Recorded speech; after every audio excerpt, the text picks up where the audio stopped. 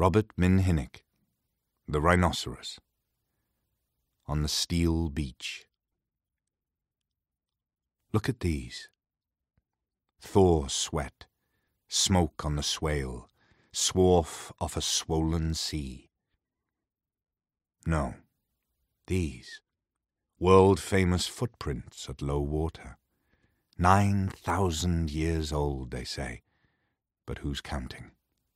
Not me. Yet maybe I am.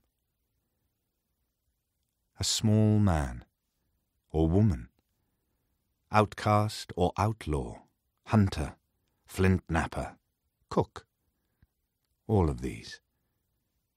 Yes, a woman, pregnant once again, and coming home through the red mud. Or maybe she was dancing. Yes, a woman, I guess, who loved to dance, and paint her eyes with kohl and ochre, and squat to squint at herself in some rock pool and ask, "What are you?"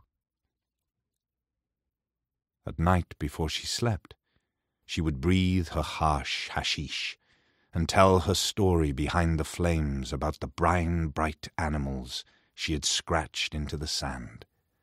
Her wolf, her bear, her rhinoceros. Yes, an armoured rhino, like the torrent poured golden and smoking from the blast furnace ladle. A rhino where the glacier will be, and coming out of the sun. A rhino she will picture with her goat willow stick on the last morning she will wake.